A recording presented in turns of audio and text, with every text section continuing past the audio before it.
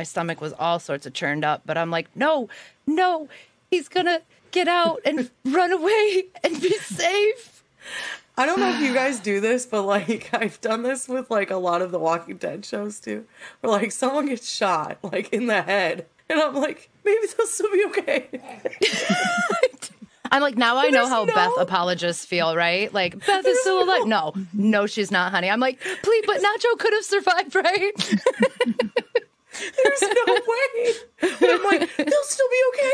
Someone will fix it. Like, it's fine. Yeah, get him a Band-Aid. Someone get him a Band-Aid. Yeah, not after Hector Salamanca was through with him. Sorry. Oh, boy. I wanted to be really mad at that. I wanted to be really, really mad that Hector did that and that they included that. Maybe a part of me is still really mad, but I don't know. Nacho is my boy. I'm like, how are you going to do him like that? Like, don't. That's